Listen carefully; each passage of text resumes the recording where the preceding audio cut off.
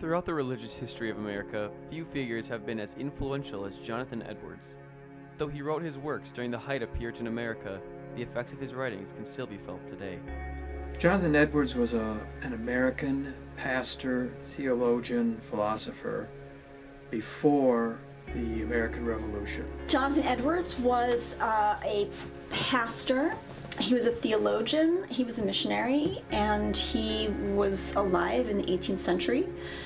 Contributed significantly to our understanding of God and spiritual experience. I think it's fair to say that all of Christianity has been affected in some way or another by Edwards' love for the centrality and glory and magnificence of God in all things.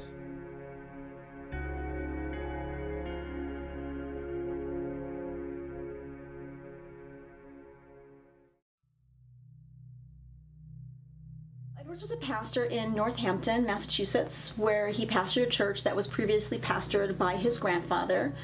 And Edwards' church had been experiencing some interesting moves of what we would consider sort of moves of the Holy Spirit. And this kicked off a period in American religious history called the Great Awakening. The First Great Awakening saw a massive Christian revival in colonial America, with sermons given by pastors like Jonathan Edwards and George Whitefield drawing large crowds. Edwards is probably most famous for his sermon that he preached, Sinners in the Hands of an Angry God, which led to a huge spiritual revival in the New England area.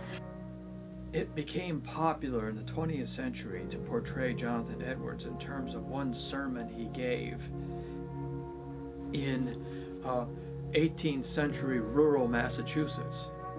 And then you portray him in a certain light that wasn't entirely accurate. Edwards' sermon, Sinners in the Hands of an Angry God, has been largely viewed in the 21st century as a speech of fire and brimstone based on its vivid and violent language, and for good reason. Your wickedness makes you as it were heavy as lead, and to tend downwards with great weight and pressure towards hell.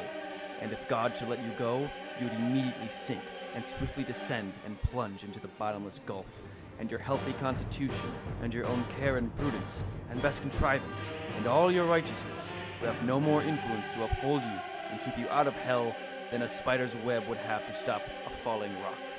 I think one has to understand what it would be like to live in rural Massachusetts in 1730, and what people are used to hearing, what kind of rhetoric makes them pay attention.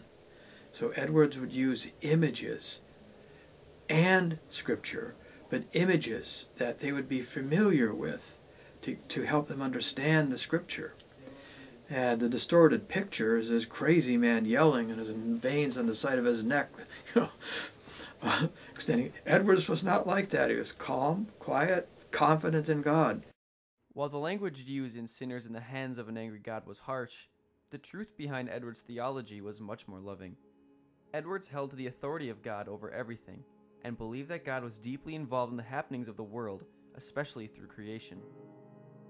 Jonathan Edwards held a very strong view of the sovereignty of God and God's power and God's greatness and God's majesty.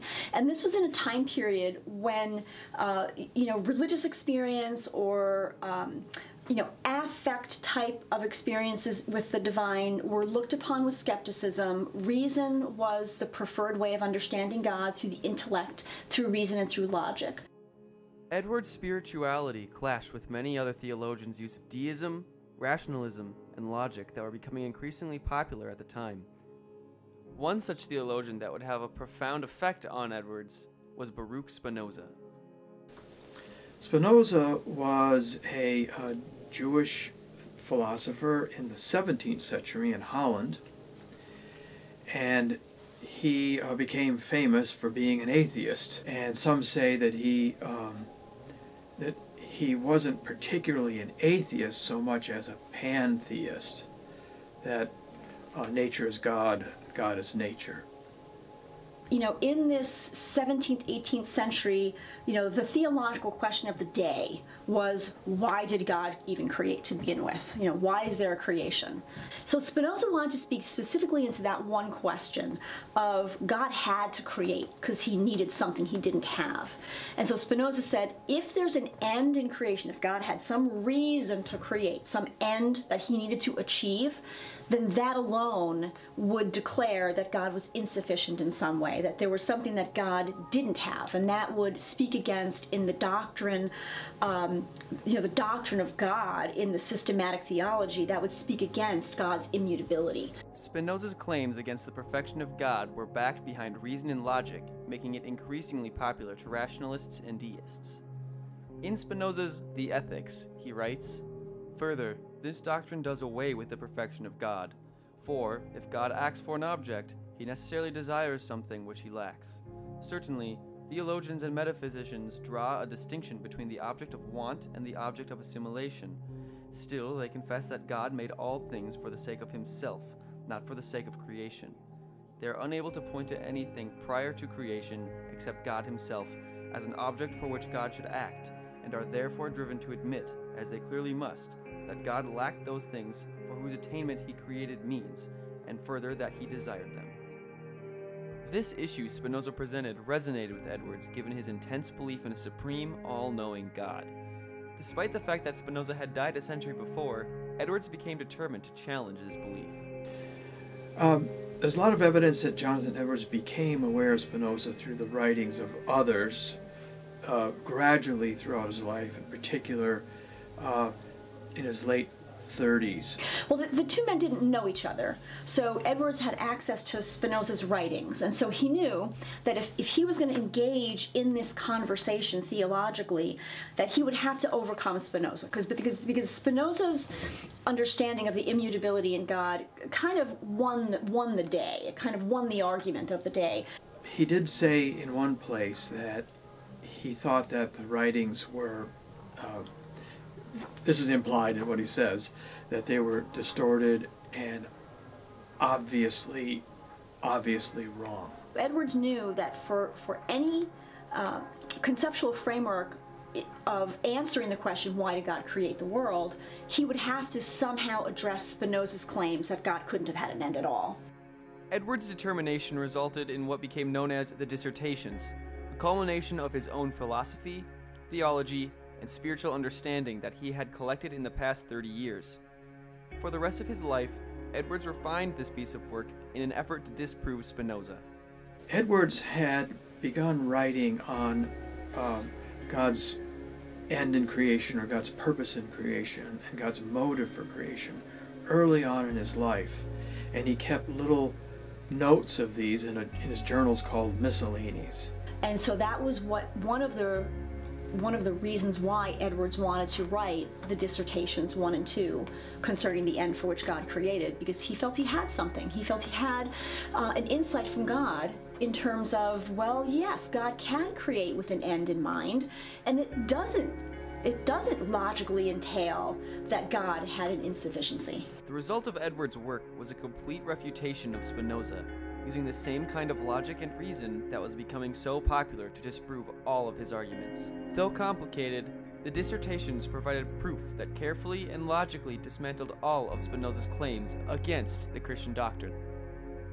Edwards overcame Spinoza by rooting and grounding the end of creation in the being of God himself, which has existed eternally and cannot be added to because it is not only eternal, but it's infinite. Edwards' argument was as follows. God, who is infinitely valuable, is capable of valuing things infinitely. Thus, it follows that God would value himself infinitely, serving as his own end in creation, rather than gaining anything he did not yet have, as Spinoza originally claimed.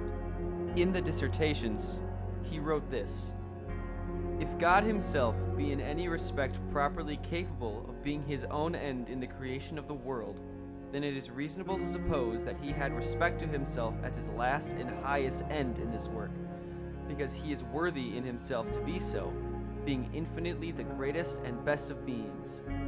All things else, with regard to worthiness, importance, and excellence, are perfectly as nothing in comparison of him.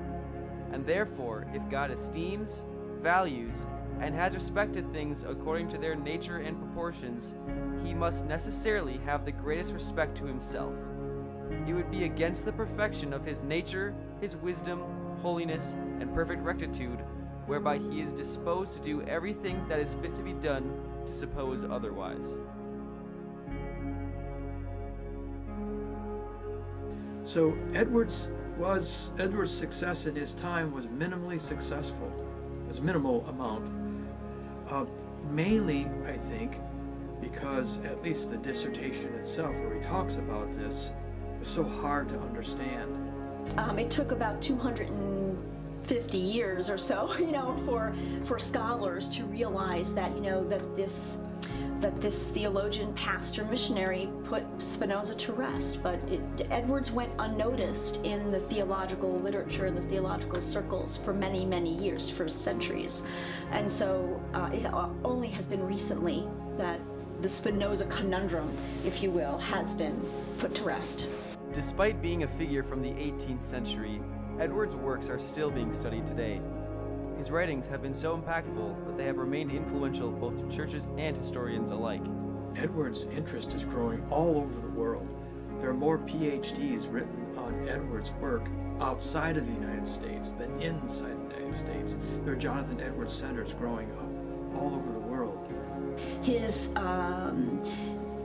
insistence on an authentic relationship with the divine, and also his insistence upon grounding that faith in Scripture, those two concepts were really the foundation for what we would consider modern, evangelical Christianity, and then some of the more, charismatic and Pentecostal movements. So Edwards, his theology, and of course the experiences that happened in his churches, were really the foundation for those movements that came in the next centuries after. Edwards' writings and teachings have been extremely influential to American Christianity and are still studied and analyzed today. Whether studying his difficult dissertations against Spinoza, viewing his messages during the Great Awakening, or analyzing his personal thoughts on God and creation in the Miscellanies, it is easy to see the colossal influence Edwards has attributed to Christianity, both in the past and in the present.